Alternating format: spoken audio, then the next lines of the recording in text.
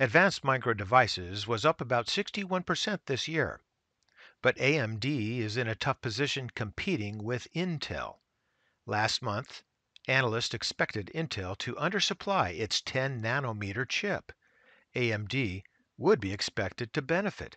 However, analysts from New Street Research expects AMD shares to tumble by 30%. Let's take a look.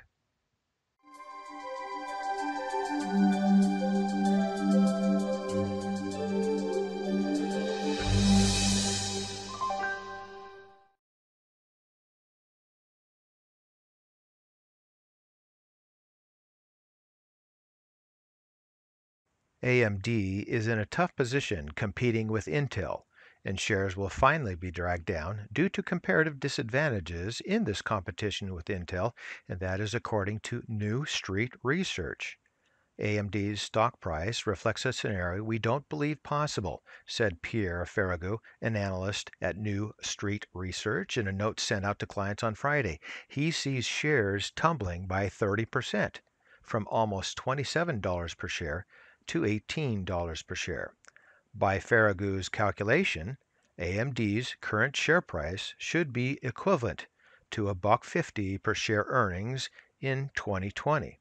And to achieve that, the chip maker should sell at least $2.5 billion of server CPUs and $3.2 billion worth of PC CPUs, which in Ferragu's eyes is impossible, especially when AMD is competing with Intel in the processor area. Intel can easily bring to market an architecture similar to AMD's with better performance, said Farragut. He estimates that AMD's 2020 profit to be about 84 cents per share.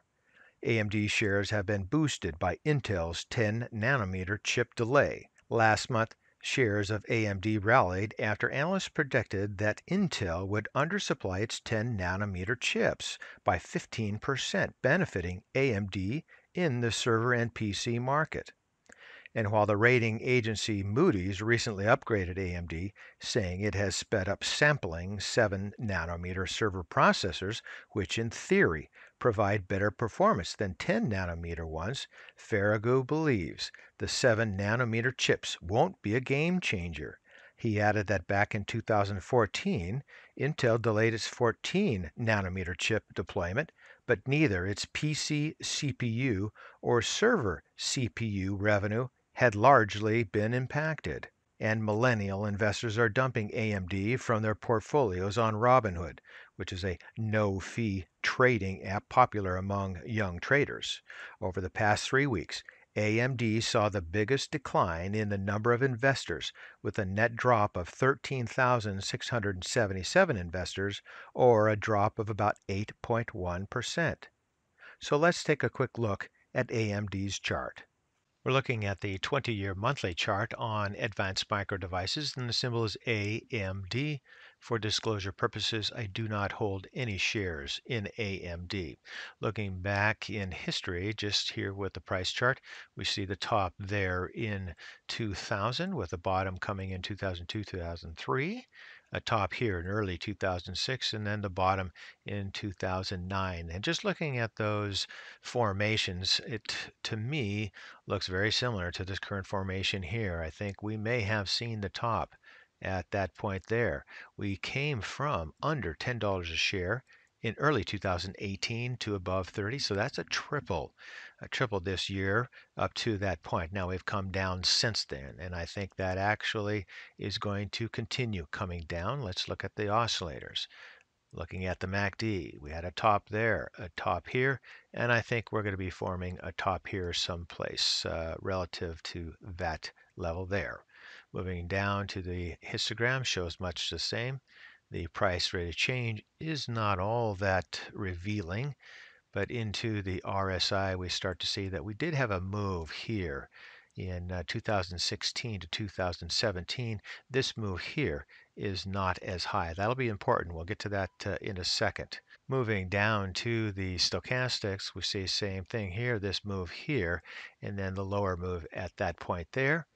and into volume. Volume looks great. It had a very good spike in volume in the last few years, but I think that's going to be its undoing here. Soon enough, we'll show you that. Williams did have this move here, and then the subsequent move that we had in 2018 to that point there. So why is that important? Going on back up here. This is the move, a much stronger move that only brought us up to about $15 a share. And that subsequent weaker move brought us up to above $30 a share. Because that subsequent move was weaker, I think that it's going to erode and we're going to have a sell-off. I don't know how far we're going to go down, but in my humble opinion, the sell-off has started, and I think this price is just going to continue to erode. So in my opinion, I'd stay away from AMD for the current time frame and wait until the fundamentals improve. So for today, that's Chew Dog Charts. Thank you.